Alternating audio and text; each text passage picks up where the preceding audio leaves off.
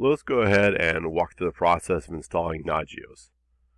So I have a Rocky Linux installation and I am now on the Nagios website. So looking at it, you can see there are a bunch of things. There is the Nagios XI, Nagios Log Server, Nagios Network Analyzer, Nagios Fusion, all these different products. And the most important one we want is actually the Nagios Core, which doesn't really display here. You can click on the downloads and you can navigate around and you can see, finally you see this Nagios Core download. Unfortunately, when you get to the Nagios Core download, it keeps trying to redirect you back to their commercial product, which is Nagios XI, but you click on download and then it has this little pop-up where it wants you to sign up, basically.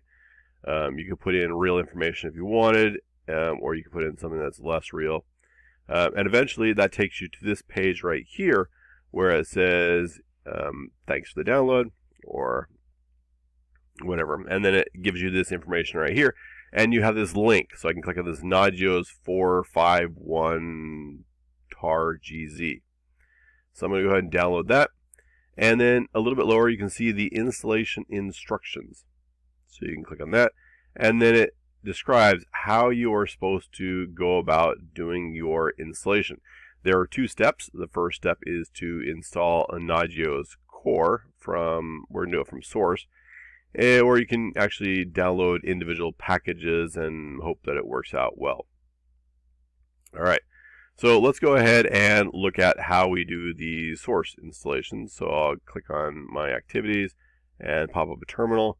It should have downloaded the Nagios Core software by now. And then I will look in my directory and you can see there is a downloads directory here. I'll go into that. Let's go ahead and make this a little bit bigger. Terminal preferences, and down under this unnamed profile I can switch my font size to be a little bit bigger. So I'll click it to custom font and I will change the font to be, let's try 16 and select that, which makes it really big, but that will make it easier to see. Let's go ahead and close that. Right here. Okay, so they have this downloads directory, and I can go into this downloads directory and do a directory listing, and you can see there is a Nagios 451 tar GZ thing here. So in order to open that, I will do tar xvf. So or expand, verbose, and file, and I do Nagios right here and tab, and it expands it all out into this directory. Now I have the directory with the expanded files, and I go into Nagios, and I can see information here and all this source code.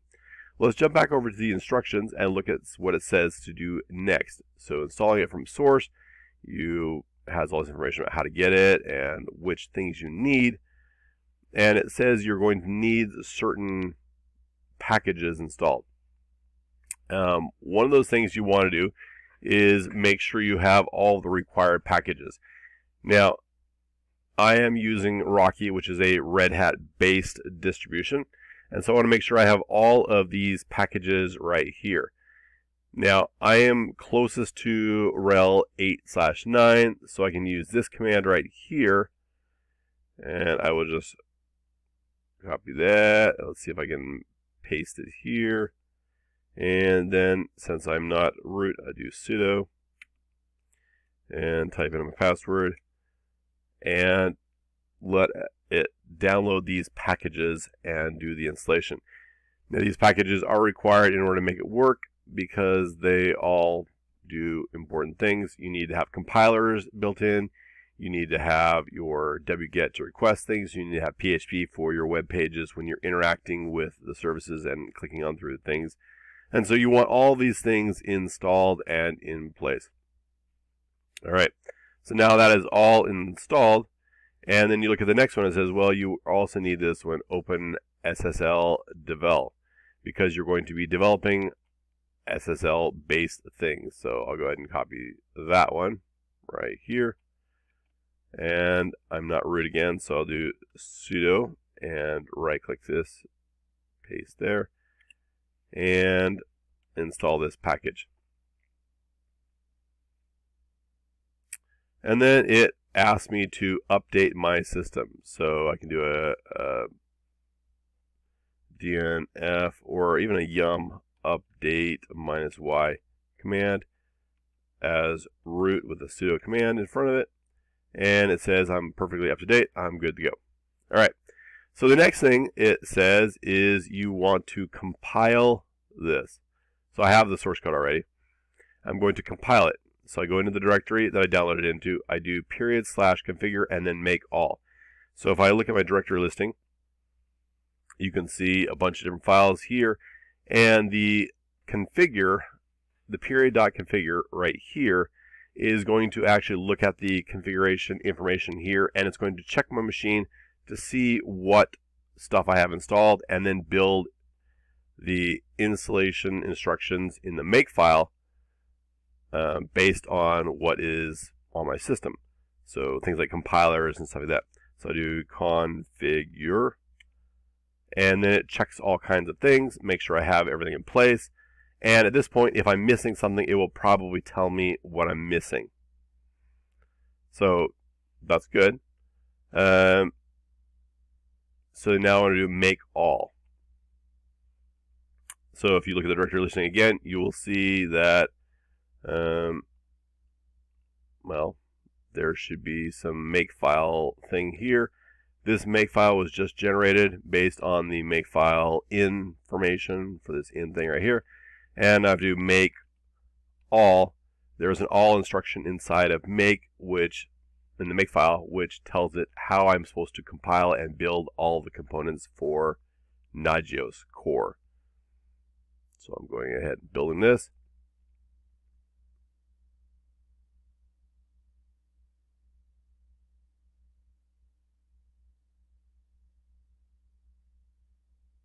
There we go. It is all done. Next thing I do is I want to go ahead and make all of the users and groups that are required. So I'll copy that one and I'll paste this, make install user groups. It'll probably want me to have root, so I'll do a sudo in front of that, and it creates the groups. User and group stuff. I now add this Nagios group to the Apache user so that Apache can do stuff here. And I need to also use the sudo command in front of that. Alright, so now that is taken care of. Next step is to install the binary files. So this will put different files into the correct directories and the correct locations, and that'll be nice. So to use that same make file with install, might need to do a sudo in front of that. And it goes ahead and puts things into the correct locations. Now, there are some other things you want to pay attention to here. It has this make init or install init, and make install command mode, and make install config. Now, the make install init will put your initialization scripts into your systemd locations, which allows you to do things like use your systemctl command in order to add these processes, because Nagios runs as a background process and runs and does stuff. If you look at the install mode thing, this installs and configures permissions on the directory for holding the external command file. And this make install config installs sample configuration files in this user local Nagios etc directory. Now you want to be paying attention to where this is located, because you need to actually make configuration files in there. So if I do a directory listing right now on the user local Nagios etc directory, there is no directory. But in Nagios, you can see there are other things here. So bin, libexec, stuff like that. And these are where you're going to be finding some of the binaries that are going to be running the Nagios service. So if we jump back to the instructions, it says, well, you're going to need to install your daemon init or a command mode thing. And so we're going to assume we are this one right here. We're going to install daemon init, which is probably not the command that they want you to run, but we'll go ahead and run this command anyway and see what it does. Oh, I guess it did work. That's good. So it did put the service in there, and you can see it's right there in the lib systemd system Nagios service thing, and so you can now use that service. And I guess you didn't need to use the init or install init right there, which is what I figured it would do. All right, so there you go. Now you want to enable your Apache web service. So once again, you paste that, make sure you have the sudo command in front, and you have Apache running. Well, actually, it'll run on boot time. Apache isn't necessarily running right now at this time, and we won't worry about that right now. All right, now you want to have this thing right here run this next command. Copy that and paste this. Once again, a sudo command in front of that, and it goes ahead and it does an installation of some files. It, sets a group and other things like that for these commands right here. It changes the permissions for them. You also want to make sure you have your basic sample configuration file. Now this is important. It is just a sample. It's not the actual configuration. You need to make that configuration yourself, but sudo and run this. Paste right here. You can see that it puts files into this user local Nagios etc directory. So that directory has been created. And in here you can see how, by looking at these files, you can see how to do different things, how to observe things. One of the things you want to pay attention to is the localhost.cfg file. They also have a windows.cfg and other things like that, which are used to give examples of how you would look at a Windows server or monitor a Windows server printer, printers and switches. So they have these templates in there. So we'll go ahead and do that. Next, we want to make our web configuration. So that allows or tells Apache how you want to be able to see Nagios. So we'll go ahead and paste that and do a sudo command in front of that. And it copies into the etc Apache 2 sites enabled nagios.conf file. So if you look into that directory, etc Apache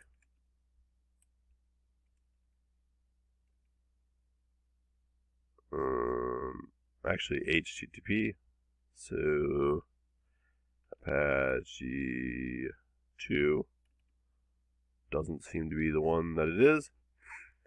So it should be an etc httpd and conf.d. If you look in here, you can see that there is a nagios.conf file which has information on how it is supposed to find Nagios. So let's go ahead and take a look at that file. You can use nano or less. Let's type less. Take a look at that. And it looks like there is nothing there because I didn't pick the right one. There we go. Nagios. All right, now you can see it has different information about where things are stored. For example, your user password file is going to be stored right here. And so when you create a user, it's using your basic Apache user authentication, username, password stuff, which we'll add later.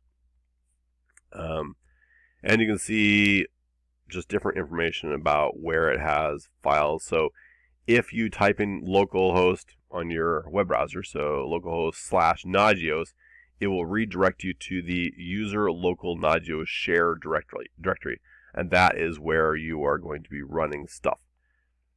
and then you can see, okay, well, this is how we have configured that directory to run in Apache, who's allowed and things like that. So it's allowing from everyone and things like that. But you do need to have a user, so it's going to use your basic authentication, well, pop up a username and password prompt there when you first connect to it. That's assuming it's running, which it is not, but that's okay. All right, so now I have the web conf installed, and the next step is to configure our firewall. So we want to allow port 80 through. Now you can either do a port 80 thing, or you could do just HTTP. So I'll do a firewall cmd add service equals HTTP. Do a sudo in front of that, and that will allow the HTTP through the firewall. Of course, when the firewall restarts for any reason, like restarting a machine, it will disappear. So you want a permanent. So now it's put into the configuration file, so it's there. You can check your firewall to see how it is set right now. List all, and you can see that we do have HTTP getting through the firewall right now. We also have SSH, and we are also allowing our DHCP client to get through. We can also go ahead and, if we wanted to add a service HTTPS, we could do that too if we're running on HTTPS, which is a good idea, but just keep that in mind. Okay, so now that we have that in there, we want to create our Nagios admin user account. This is the one that can log into Nagios, and the way you do it is you use the htpasswd command with a -c for create, and in this file is where you're putting the Nagios user. And so it's going to try to create a Nagios user. It'll prompt you for a password, and then it will create a user there. So we're going to go ahead and create that. Paste right here and do a sudo command in front, run this, and then it asks me for a password to create this Nagios admin. So I create a super secret password, and now it has added that password. If we do a cat of this file right here, we can see what actually happened. You can see that it created a username and a password pair. So this is the salted hash of that password. All right. So the next thing we want to do is we want to start our service. So we want to turn on the web server and make sure that's running. And we also want to start our Nagios service. So as you might remember, we did enable the HTTPD service, and now we're going to actually start it. And the reason we start it now is because we have our Nagios configuration, nagios.conf file in place, so it'll read it when it starts up. So we do sudo systemctl start HTTPD, and that will start up the Apache service. We also want to start up our Nagios service, and at this point we probably want to also enable that, because I don't believe we enabled it earlier. So now we should have the Nagios server up and running. We should also have Apache running, and so then when we go to Apache / whatever the /Nagios directory, it will redirect over to the Nagios service running, or the Nagios directories. So Nagios service is running in the background and actually doing the monitoring and things like that. All right, so now we can test it. So we can go over to our location, whatever that is. It says point to the IP of your server. You can just do localhost. And we can take care of that. So we will fire up our web server again, and this time we will type in localhost /Nagios, and then it prompts me for a username and password. And then you start thinking, wait, what username and password do I have? Well, you just created Nagios admin, and then the password was your super secret password. And you sign in, and let's go ahead and save that, even though that's a really bad idea. And then you can see information here. So services is all of the services that are on the localhost.conf file that you saw in the when we were putting things in the etc directory there. And you can see information about current load and stuff like that, because it is now getting ready to try doing things. The problem is that it's finding problems where it doesn't have these plugins. You can see this failed error, no such file or directory, and it's trying to run user local Nagios libexe check load. That's the plugin it's trying to run for this check load service. I can click on the service right here, and it says same thing. It's just not there. We don't have the plugin enabled. So at this point, we can install the plugins, and that's where we go over to this. We go over to the GitHub location. Let's see. And, well, before we do that, it actually wants us to make sure we have other packages installed. And we can go ahead and just install these ones right here. Make sure we have everything in place. I like putting a net SNMP and NetSMP utils and all those things there, because that does make it so you can use your plugins.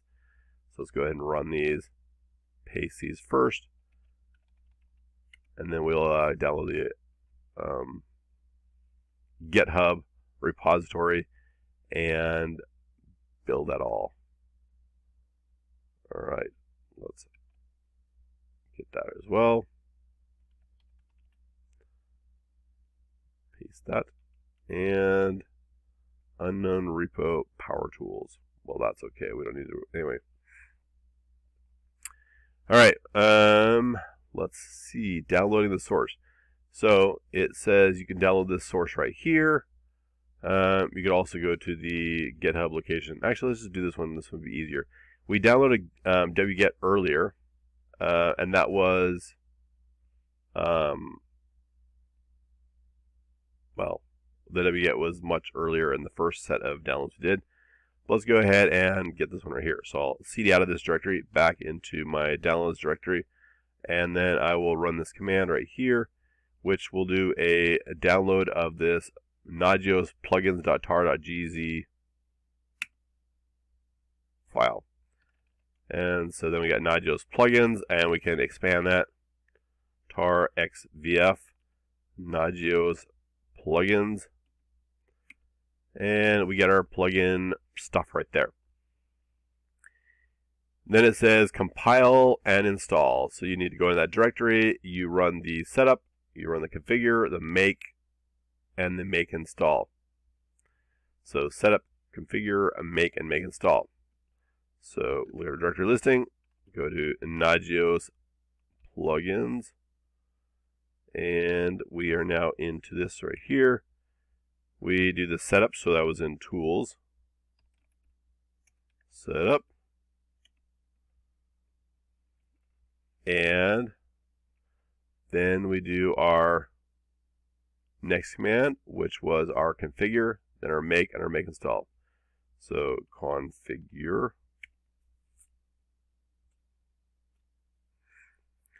Once again, it's checking to make sure I have compilers and other things in place, and which compiler I have too.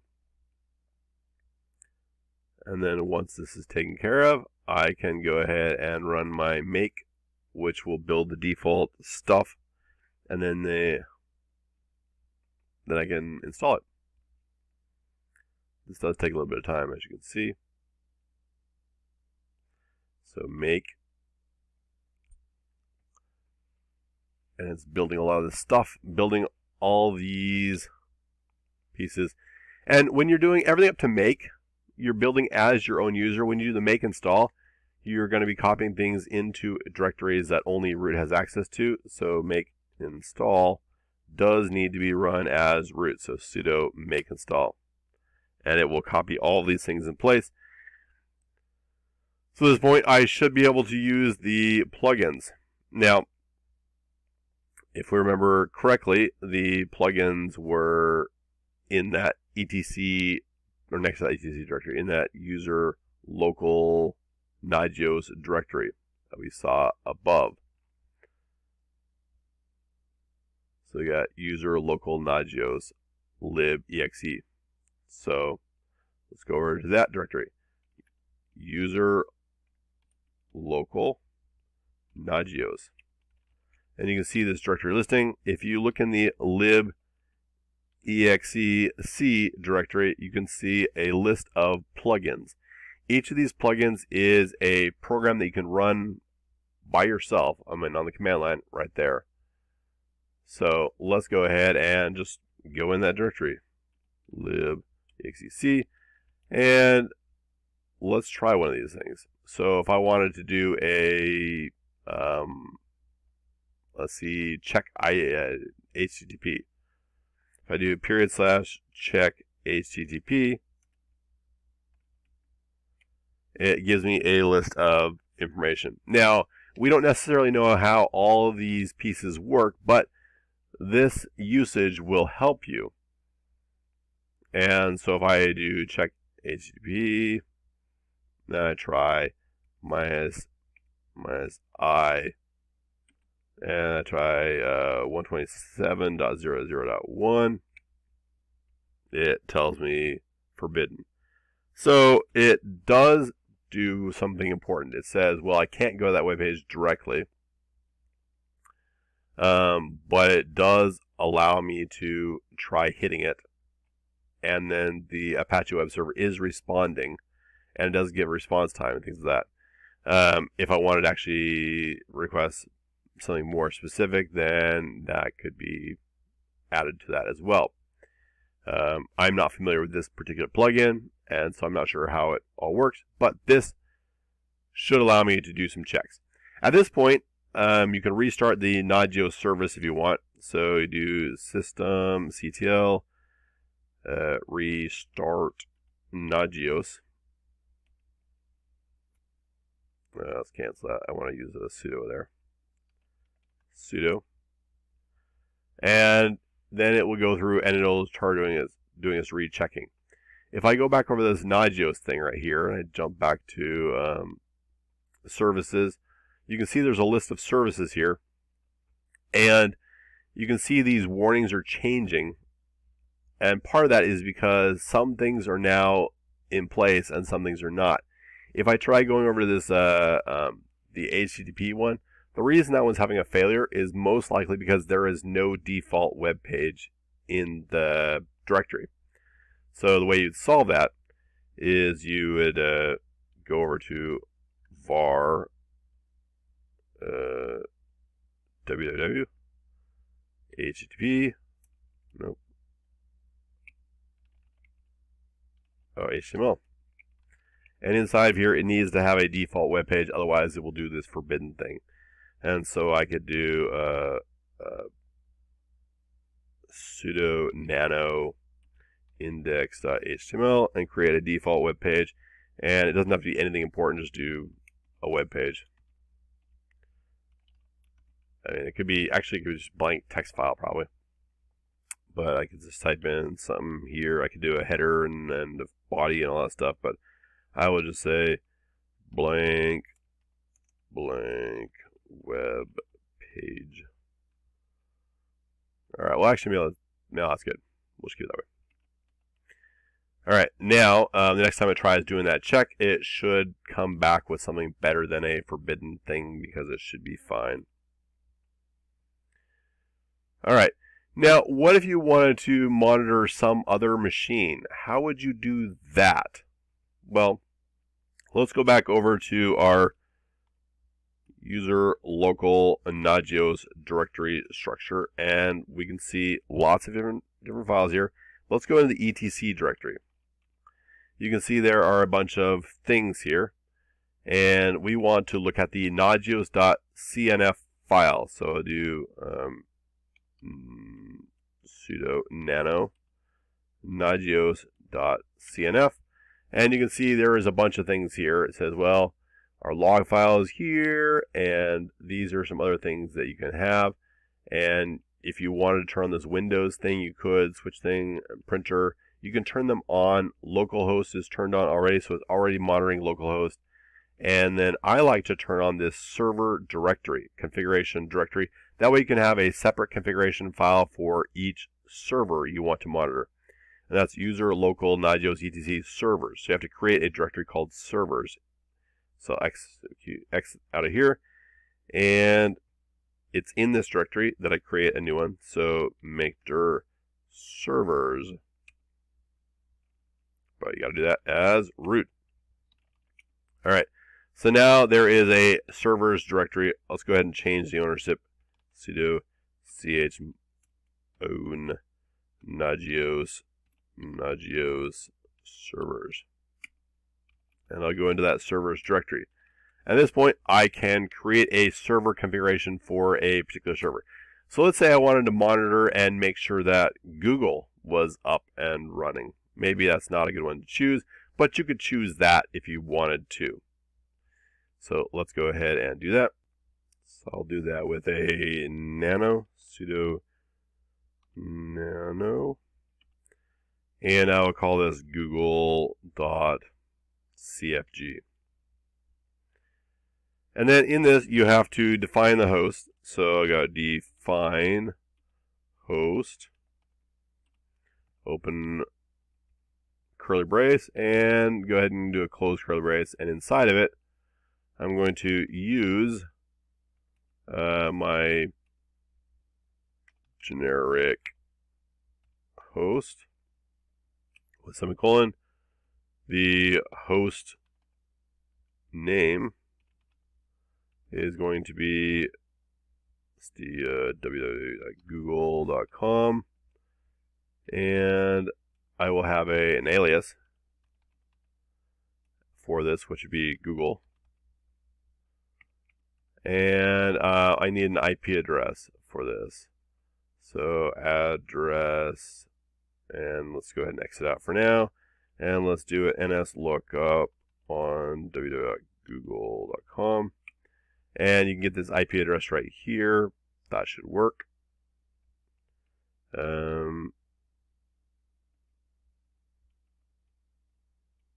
Let's go here, tab over, middle button. There we go. And then let's do a max check attempts.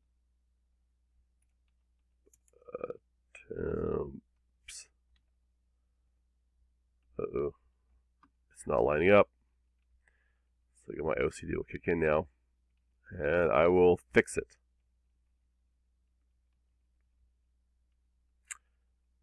And the max check attempts is how many times it'll check before it says, yeah, it's just down. And then I want to check command.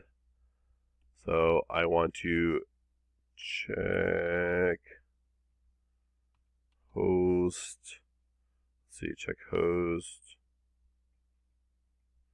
What is it? Host alive.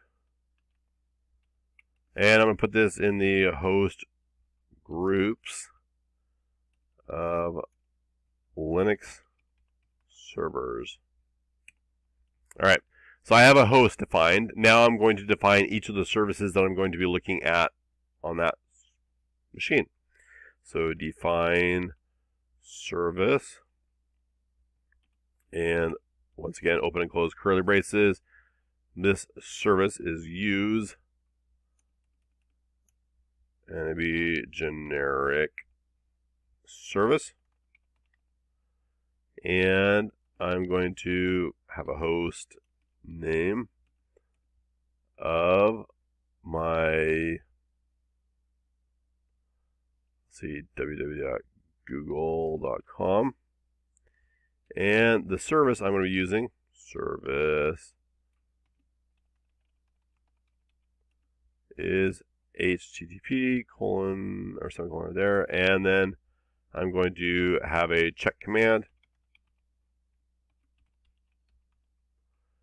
And this will be check HTTP. So I'm just going to be checking to see if their HTTP is up. And I don't know if Google actually has HTTP up because they might just be strictly HTTPS. But that's okay. We're going to go ahead and do that. And let's add one more service just so we can see how to do it. Define service. Let's do SSH because I think they use SSH. Use generic service. Host name. Google.com.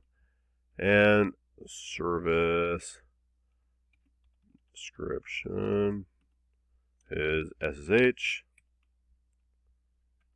And check command.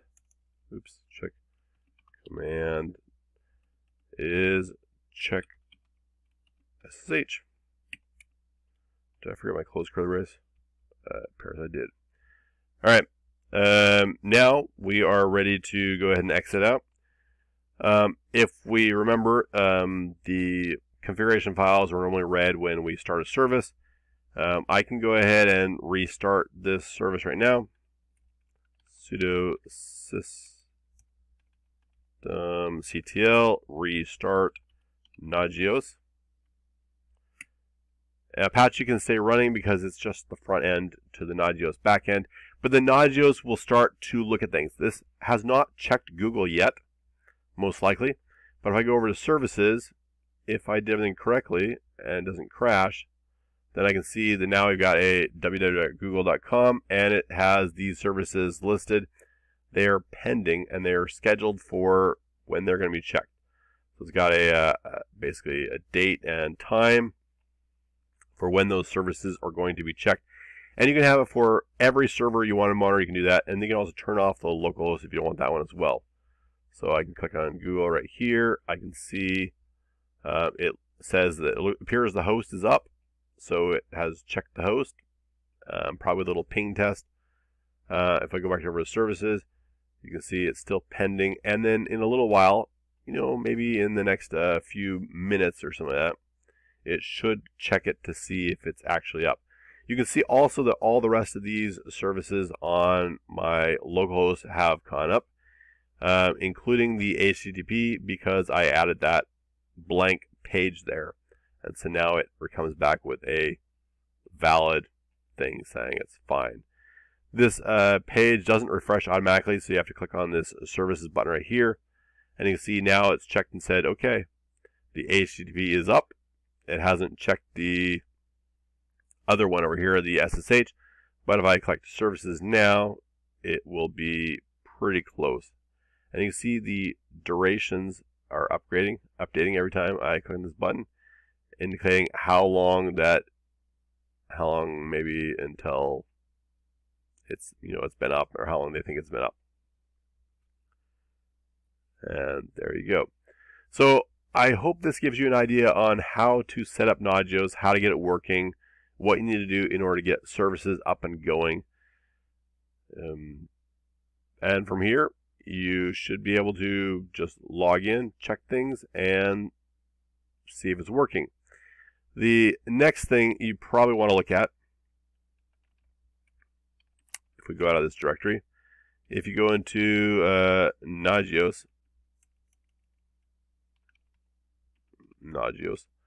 you can scroll down through this file and you can see there's information in here. Lots of information about how it's doing things. And you also want to be able to configure it, maybe to provide warnings, because right now you can go there, it sends information and things like that. But you can look at other things to read through this, just figure out what it does. And look at all these different settings. Maybe there's too many settings, but there are quite a few settings. They kind of go on forever. and then look at the resource.cfg file as well.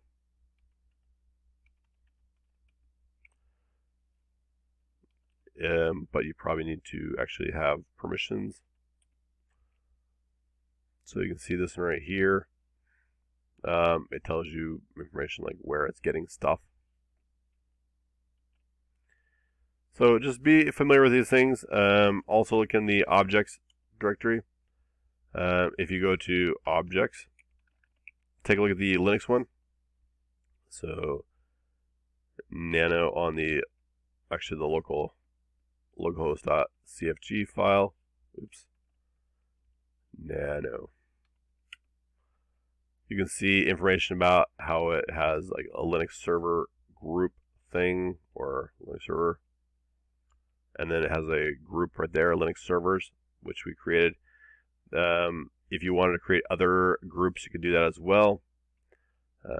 Just set those up so you know what you're doing. You can also look at the contact one. Contact. This one is important because it gives information about how it will send emails to you if something goes down. And so you can go ahead and modify the email address right there.